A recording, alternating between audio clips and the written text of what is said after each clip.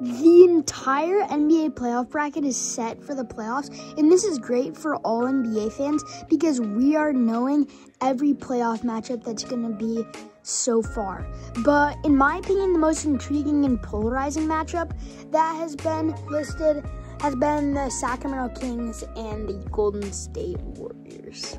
This matchup is really going to be interesting because the Golden State Warriors are one of the best offensive teams in NBA history, but the Sacramento Kings are the #1 ranked offense in the NBA this season, which really just shows why they are the 3 seed in the Western Conference. So it is going to be a battle of the exact same style. The only problem for Sacramento is that their defense is terrible. They're one of the worst defenses in the NBA. So that is not going to be good because Steph Curry, Klay Thompson, and Jordan Poole are just going to annihilate you from 3 if you can't defend. Although the counter argument to that is that the Golden State Warriors can literally not win a game on the road, and with Sacramento's home court advantage, it looks like they will win every game at home. So this game could potentially go to a Game 7, and the Warriors are winning every game at home, but they're losing every game on the road. So that is a counter argument there, and it could be an interesting talking point of the series. The matchup in this series I'm really looking forward to is Stephen Curry, one of the best point guards of all time, going up against one of the league's youngest, most incredible, fun to watch point guards, and quite literally maybe the clutch player of the year this year in De'Aaron Fox. De'Aaron Fox and the Sacramento Kings don't have any playoff experience, except Harrison Barnes, who did win a title with the Warriors in 2015 and 2016. So that is going to carry in the Warriors' favor because the Sacramento Kings have 2 players that have playoff experience.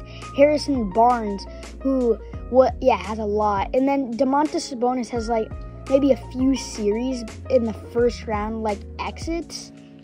But another thing that carries in the Kings' favor is that head coach Mike Brown is in his first year as the head coach for the Sacramento Kings, but he is a former coach on the Golden State Warriors coaching staff.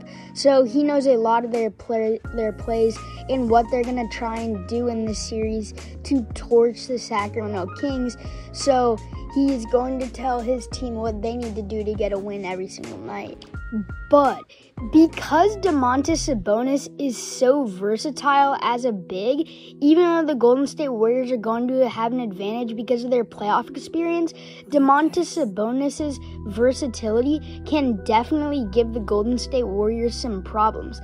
I mean, put Kevon Looney up against Domantas Sabonis, and Sabonis is just going to kill him in the paint, not because of his bigness or size or anything, even though he's pretty big, but just because of his skill. I mean, if you see his footwork, it is just amazing to watch. That's why they're just going to destroy the Warriors on the road, because the Golden State Warriors have won maybe 10 games on the road this year. It's not good. So if Sacramento can just keep their composure and win games at home, I think they're going to be fine in this series, and it probably will go to 7 games and might be one of the most entertaining series, and not just the first round, but in the entire playoffs. But if Steph Curry and the Golden State Warriors make it out of the first round over the seeded favored Kings, and then they make it to the NBA Finals and win the title this year, is Stephen Curry going to be in the GOAT conversation?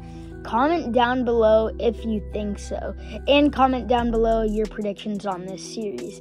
In my opinion, I think the Kings are going to win in 7 games, but that's just me. Anyway, thank you guys for watching. Click subscribe, turn notifications on, like, share, comment, all the good stuff. And as always, I'm your boy Hyper Hooper Basketball, and we're out.